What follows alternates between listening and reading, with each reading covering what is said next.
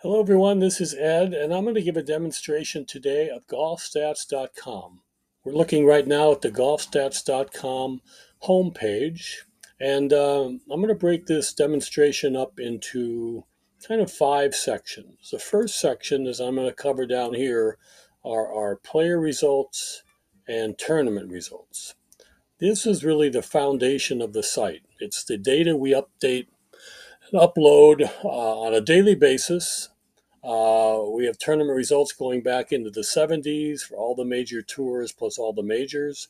And we have over 6,000 player profiles. So I'll first give a demonstration of that. Second, I'll go over this area up here. I call it the tool section. These are tools that you can use to get insight into who might play well in the week ahead. And I'll go over that section then, second. Thirdly, I will go over this section right here. This is content we produce every week on the upcoming tournaments by our editor, Sal Johnson. Sal's been a golf statistician for over 35 years for all the majors and the PGA Tour. And he does a preview, a very detailed preview column every week. He does performance charts and key fantasy stats, so I'll cover that. I'll cover this area over here down the left. A lot of useful stuff down here from Ryder Cup statistics, world rankings, Solheim Cup, data download. I'll cover that area down here. And I'll touch upon as well an additional service we provide, a premium service called Golf IQ. You can come to our homepage and click here and get a separate video tour on that. So that's going to be the tour, those sections, and thanks for being here. Let's get started. Okay, so I'm going to show you the player results section and the tournament results section. So these sections really give access to kind of the foundation of golf stats, and that is our data. If you come up here to our About Us page, you can see the data that we have on the site. We have the PGA Tour results going back to 1970 and performance stats going back to 97. For the majors, we have the Masters back to 1934, the beginning, the US Open to the beginning, the Open Championship back to World War II, and the PGA Championship back to 1916. European results back to 1990, and European performance stats back to 09. We have the LPGA starting in 63, performance stats starting in 09, Champions Tour starting in 1990, and we have over 4,400 player bios. So that's really our database. It's updated pretty much daily. And let me give you a little demo of what's in there. You can get in there 2 ways, either by player or tournament. So I can pick a player, let's say Rory McIlroy. As you start typing, it will fill in and try to match a player to what you're typing. So when you see one that you're looking for, just click it. And we'll start with their full career and statistics. So what we show here is some basic information about the player, of course, their picture, a bio. If you continue reading, you'll get a complete bio. And we update these on a regular basis for every player in the database. This is a chart that'll show their career, basically. The area in the yellow box is what you're seeing up here. And it goes up to today, back to 2/7/21. So about 12 months of data you see. And you can move this yellow box anywhere within this graph and you'll see the results. This is a graph of all the results for this particular player, for Rory. And it'll show tournament. If you mouse over the tournament, it'll show you the tournament name, when it was played, what he placed, his score, and how much money he won. And if you want to look at any of these in detail, if you just then click there, you'll go to that tournament. So that's kind of a summary on the top of their career. Over here are some stats for their career, how many starts they've had. These might not be every tournament they've played. It's only the tournaments for the tours that we cover, which again I showed you earlier. And then down here, you can slice and dice it even more. You can look at career totals by year, Like I said, there's a lot of options here to slice and dice the data in many, many different ways. This will show you every year for Rory what his performance has been. And you can sort any of these this table by clicking on any column. What the yellow and green mean is that it's a way we invented to show for any column which is the high number and which is the low number. And it's just for ease of use. So let's say you wanted to look at this and figure out, well, which year did Rory have the most top tens? It'll instantly show you because it's highlighted in green. You don't have to go comparing number to number. And then it'll instantly show you which is the lowest, which year he had the lowest number. Okay, you can also do the same thing with wins. Let's say you want to know which year did Rory have the most wins. You don't have to look at every number, just look for the green cell. It'll tell you 6. And same way with scoring averages. Any chart on GOLFstats, we use this convention of green and yellow, so you can instantly highlight which year had the high, which row had the high value, and which row had the low value. There's many other ways to look at the data. You can look at their most years that they had the most greens in regulation, career stats, round totals. I'll show you an example. Let's say second round. So this will show you the low second round that Rory has had in his career and when. You can do the same thing final round. Let's say you wanted to look for the lowest final round. That'd be a 61 he shot at the RBC Canadian Open. So all these links down here allow you to look at more detail in the data. Up here, you can go into any particular year for that player, and it's by tour year. So if you want to go back to 2010, you can see Rory's results, his player's results in 2010. We use as many cross links as we can. So this would go to the history of that tournament, the Dubai World Championship for every year if you wanted to go that. And this will show you Rory's performance in that tournament. And this will go to the tournament results there. It shows you the tour scores, etc. So it's a lot of information on individual players. And the best way to do it is to, again, get a trial membership and then play around with it more yourself. On tournaments, let's show you what a tournament. So we'll start with a major, probably my favorite tournament, the Masters. We'll go to the Masters. So we provide extensive information on tournaments. In this case, it's going to show the similar type of chart up on top. It'll show you a window looking at the Masters. This is going back, 24 years we fit on one screen. It'll highlight who they won, and then the height of the chart is the winning score. So you can see when I probably had the highest winning score in this stretch, so forth, and the lowest. Again, you can click on any one of these numbers to go to detail on that particular page. And then you can slide this along to look at a different segment of the years. And we go back for the Masters all the way back to beginning. You can look at any particular year for scores and prize money. And you can also look at any particular year for performance stats. Now, performance stats is just additional statistics for the tournament. And generally what performance stats provide, and we provide them on a number, most all PGA Tour and European Tour events and Champions Tour. Place after round, fairways hit and rank, driving yards and rank, greens, putts, score per hole, and the number of eagles, birdies, par, bogeys, and others. And this would be for, in this case, for the 2019 Masters. Again, you can sort this table just by clicking on the number. So if I wanted to look and see who had the most fairways hit in the 2019 Masters, it would be Takumi Kanaya. If I wanted to look and see who had the most greens hit, be the winner, Tiger Woods, by 3 over Poulter and Justin. So forth. You can do that as well. Who had the most eagles, birdies, etc. Xander Schauffele had the most birdies in the 2019 Masters.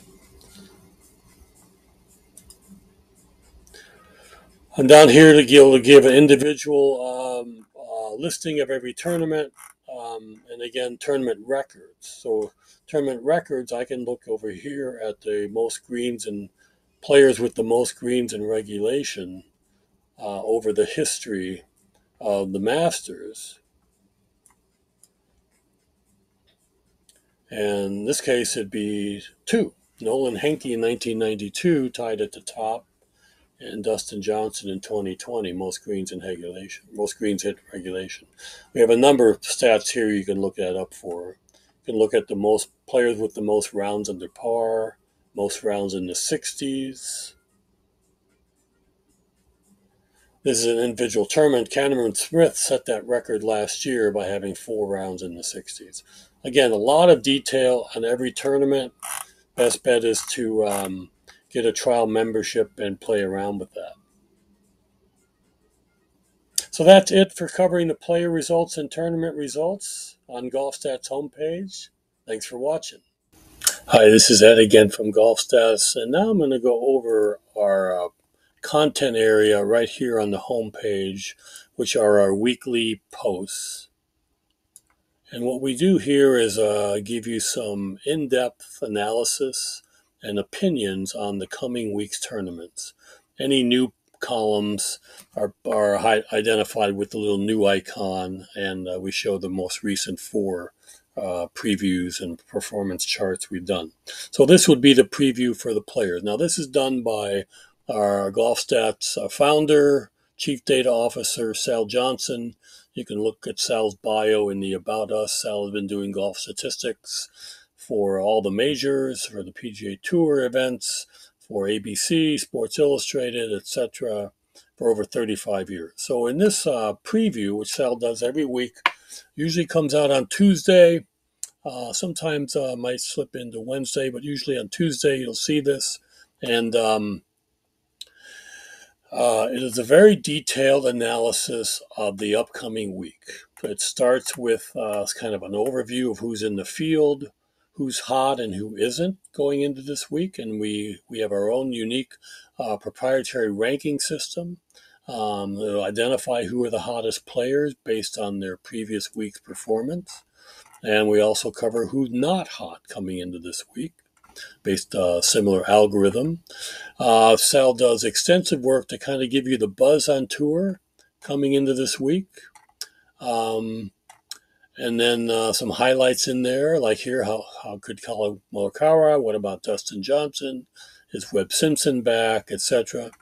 And then things you need to know about this particular tournament. Again, Sal has a tremendous history and experience and knowledge about these tournaments that he shares. Look at the previous winners. And then we start getting into key stats for the tournament here, which might be the most important stats to rank players coming into this week. And then we get into Sal's DraftKings analysis. Sal is an active player on DraftKings and does extensive analysis of the field and who might be the best bets coming into this week. And he gives his recommendations down here. Players that I like in certain price ranges, are there any bargains, etc. As you can see, a lot of information, background for you to help you make your picks this week. And then finally, at the end, we have who are our best bets. Our best bets. So in this week, we have 3 best bets, and we have the best of the rest that aren't in that. Solid contenders, long shots, and then people that we just don't like for whatever reason, and we give our reasons why we don't like them. So that's preview and picks. It comes out, like I said, every week, usually on Tuesday, and accessible right here on the home page in this section right here. Next, we have a performance chart. These will usually come out on Sunday night. So this is where we look at the field coming into this week, and we rank them based on their average finish. And so this will show for the field how many events they've played, cuts they've made, how many top 10, and what has been their average finish in this event. And it's simple. We just sort this table by their average finish. But it comes out Sunday night, so it kind of gives you an early indication of who might be a good player this week. And there was usually a few comments up here about the tournament. That's our performance charts. And then finally in this section, we have our key fantasy stats. This is a lot of research that Sal does to look at this particular tournament, in which PGA Tour statistics, which we have available off of our homepage, but Sal will look at which PGA Tour statistics might be the best or most useful, meaning success in those statistics might be most useful coming into this week. So for this week, for example, Sal has identified strokes gained tee to green, proximity to hole, scrambling, and birdie average as the most relevant statistics for someone to play good on this course this week. So then what we do is we'll list every player in the field and where they rank in those statistics, and then we add those up, and that'll give us our total rank for these for that player. And we also list their DraftKings salary. So this will show you that for these four statistics, this is the ranking of players who we think will play best coming into this week. So that's key fantasy stats. So that's it for this section here. Again, it's updated starting on Sunday night through Tuesday for every week for the field in that week. And thank you for watching. Hi, this is Ed again from GOLFstats, and now I'm going to go over our tools section on our homepage. That's this section right up here.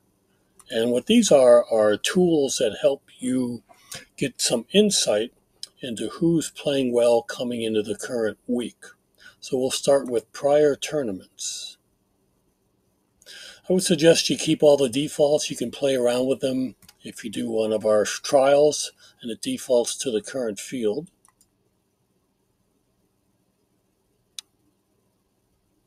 So what it will show you is the field coming into the current tournament and their performance for the previous 4 years of the tournament and the prior 4 weeks on tour.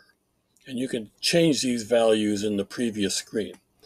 So this is the report here. These are all the columns. So for each the previous 4 years or the previous 4 weeks, we show cuts made versus tournaments played.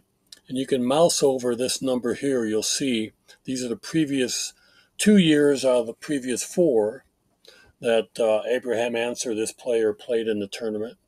Cuts made percentage, rounds, average finish, median finish, and average DraftKings average points per round, eagles, birdies, pars, bogeys, doubles, and others. And it shows it for the same. You can sort by any one of these fields to get some insight into who's had the most rounds, say, in the previous 4 years for the players. You can look at average finish and so forth. And you can do this trying to get some insight in who might be playing well coming into this week or played well in the previous Players' Championships. An additional feature we have on this page and a lot of our reports like this is this Team Builder tool. So this allows you to build a DraftKings team, or it's applicable to other games as well. So let's say I wanted Lee Westwood on my team. It'll add Lee Westwood and subtract his salary from the max of 40 to 50,000, show me how much I have left. So as I go down, I can kind of assemble my team and see where I am point-wise. So you can look for good values. I could sort again by DraftKings salary and look again at their average finish, median finish for the previous Players' Championship, 4 weeks on tour. And I can use this maybe to build my team. I can start at the bottom and look for players down here that maybe have a good cuts made percentage for this tournament. So here's like Zach Johnson. He's made 2 of the previous 3 cuts in 2018 and 2021. It's only $6,000. I can scroll down. Here's JT Poston, 2 of 2, and so forth. So you can use these tools to get some insight. So that's prior tournaments. Let's go on to horses for courses. Again, I'm going to take the default,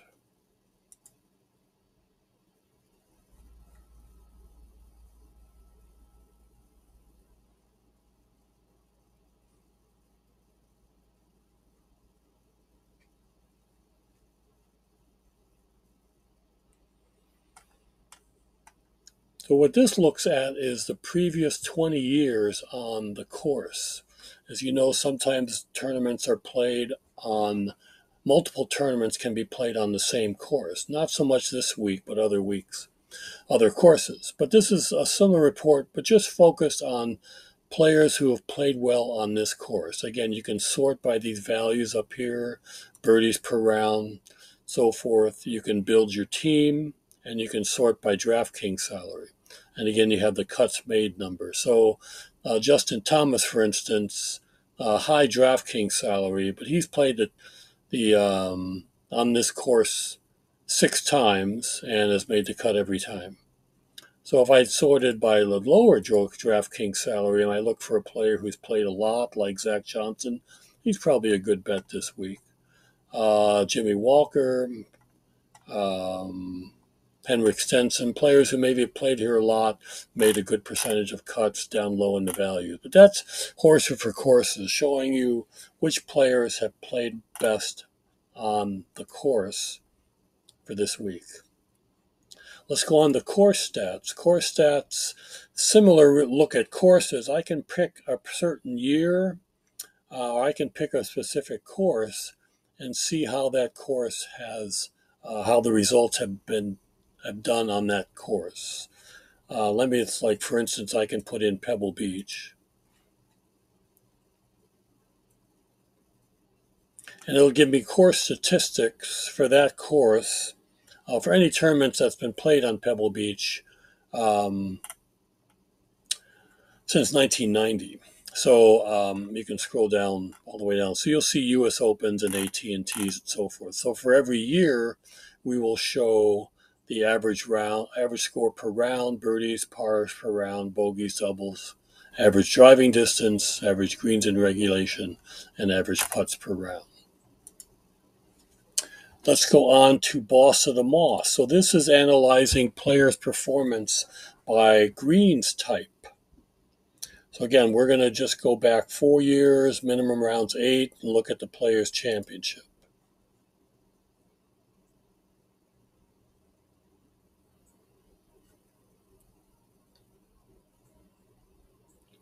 Now, this week we know it lists here that we're playing on Bermuda greens.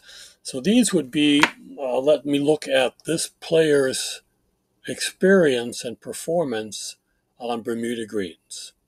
So I can look and see how many tournaments they've played on Bermuda greens over the previous 4 years. And I can mouse over the list number there and it'll show me which tournaments they've played in. How many cuts they've made, rounds they've played, average finish, average birdies per round. And again, I can sort by these numbers. So I might want to look at the average finish for players in this week's field on Bermuda greens over the past 4 years. So that's what this will show me. And again, I know it's Bermuda greens because we listed up here. You can look at for any greens type, but your more pertinent this week would be the grass we're playing on this week. So this shows me that Justin Thomas has played 21 tournaments over the past 4 years on Bermuda greens and has the best average finish of anyone in the field. I could also look at birdies per round. It's similar to Justin Thomas. Cameron Young, low DraftKings salary, has played 7 tournaments on Bermuda greens, second in birdies per round. All the other kind of the usual suspects of your top players, you get down to Garrick Higo, though. He's only 6,600. He's averaging 4.48 birdies. Has made 5 cuts out of 7 tournaments. So that's the kind of insight that Boss of the Moss can give you. We also provide every week a competitor handbook. And you can pick it for any of the previous, actually 2 weeks on tour.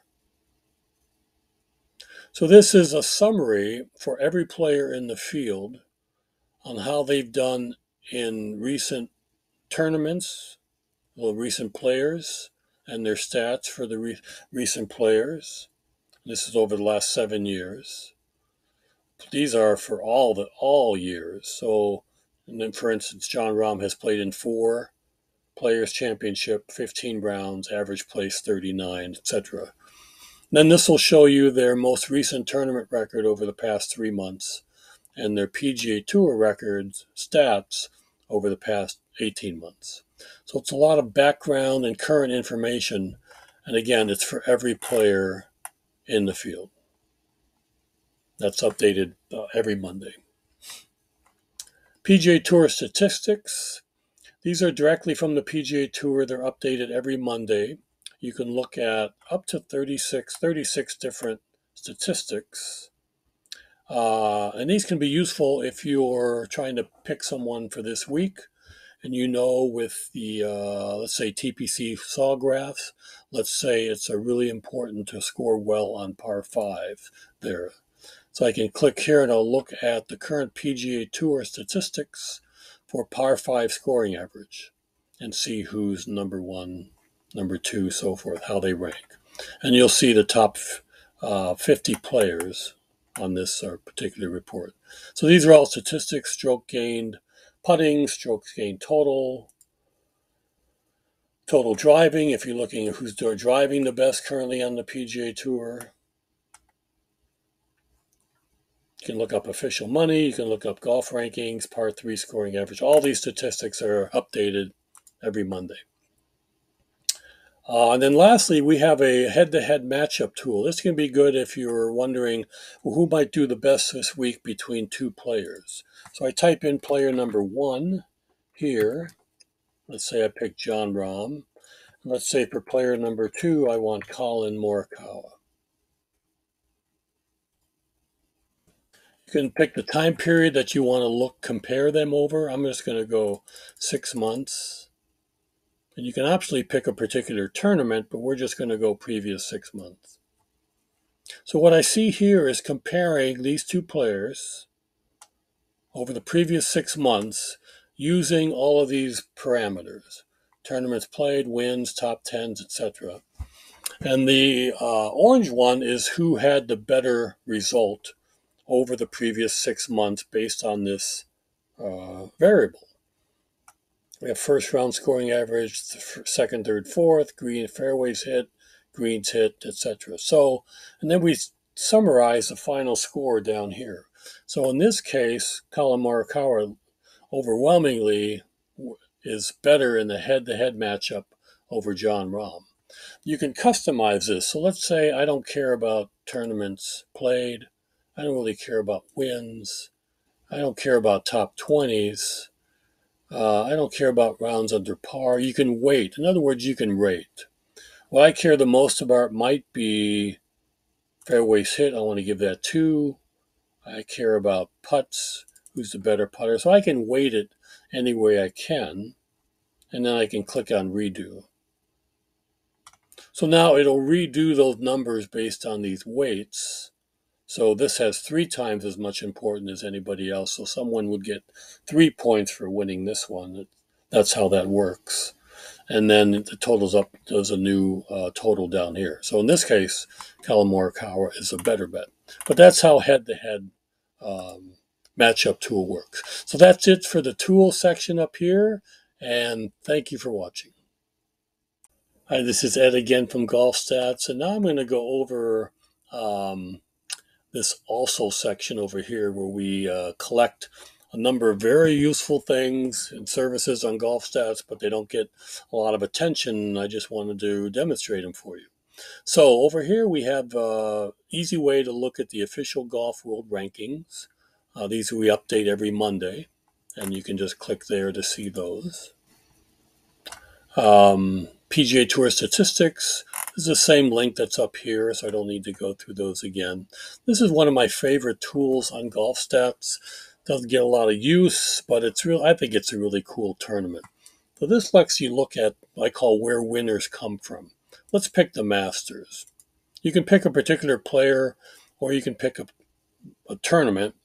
You can also fine-tune it by tours,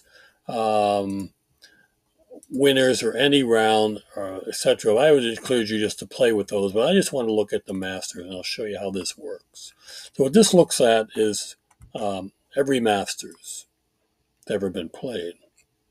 You can narrow it down to certain years, but what it shows you is where the winner came from. So meaning, where was their finish after round 1? where was the winner's finish after round 2, where was the winner's finish after round 3, and of course their final finish was that they won. And then we averaged the numbers. So this says that in all the Masters that have been played, the average finish of the winner was 6.9. After round 2, the average finish was 3.9. So that means on average, the Masters winner was in the top 4 after the second round. This says that they were roughly in the top 2. There's rare occasions. And these numbers will show you here what they shot and how many shots they were behind going into the final round. So Tiger was shot 67 in round 3, and he was 2 shots behind, and he won, etc. So I think it's a really cool report. Like I said, back here, you can fine-tune it if you want. You can just do a player's name. So I could come over here and type Tiger Woods. Click on Go. So this will show me every tournament Tiger's played, when he's won, and where his finishes were. So on average, for every win, Tiger's been 12 or less in round 1. On average, 4th, round 2, top 2 in round 3, and then, of course, 1 there. So it's kind of a cool report to play around with, and that's where winners come from. We also have extensive President's Cup, Solheim Cup, and Ryder Cup statistics here. And we're unique in that way. No one else has these type of statistics. So this lets you look at any Ryder Cup and or Solheim or Presidents, and you can go by year, player, or player on either side. So I can pick a year. Let me pick 2018. And I can see the results for 2018 here. And then I can pick on any individual player and see their results. This would be all time. So we provide that again for the Ryder Cup and President's Cup and Solheim Cup.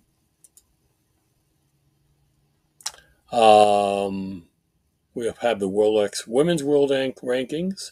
The answer is another part of GolfStats that doesn't get much use, but it's, again, pretty cool. It lets you kind of come up with some complicated queries of our database. Let me show you an example. Let me say I want to look up Tiger Woods in the Masters. And I want to know every time Tiger Woods has shot a first round less than or equal to 70 in the Masters. And that's my query. So who to search for? I'm searching for Tiger Woods. I'm searching for what did they do? I want to look for any time he shot a 70 in the first round. And then where did he do it in the Masters? And then I say get the answer. So this will show me every time Tiger has shot 70 or better in the Masters. And the answer is 8. You can make these queries pretty complicated. You can do nationality, and there's some examples like here. How many times has a Canadian golfer placed in the top 10 of a men's major? So you'd put Canadian over here. You would put their place, final place here inside, and then you could pick a tournament. So you could pick the majors. And you would do that by here picking men's professional majors. So it's a neat tool. It's really fun to play with you, and not one that gets a lot of use, but a pretty cool tool. And then finally, I'm going to go over our data export capability. So you have the ability, if you're an annual member of GolfStats, to download the last 12 months of data. If you're a Golf IQ member, you can download up to 4 years of data.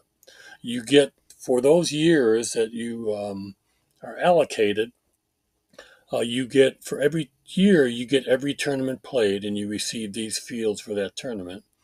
Then for every player who started the tournament, you get this data here. And it comes in a common separated value file, which is easily imported into a spreadsheet. And you can just click here to get a sample of that file. So that's it for covering the also section down here. Like I said, a lot of cool stuff, doesn't get a lot of use. And really thank you all for watching these videos, and take care. Hey, as a bonus for making it all the way to the end, if you register and use the coupon code PLAYER, PLAYER, you'll get 20% off your first month or 20% off your first year, whichever you choose. So thanks again. If you have any questions, just email me at ed@golfstats.com. Thank you.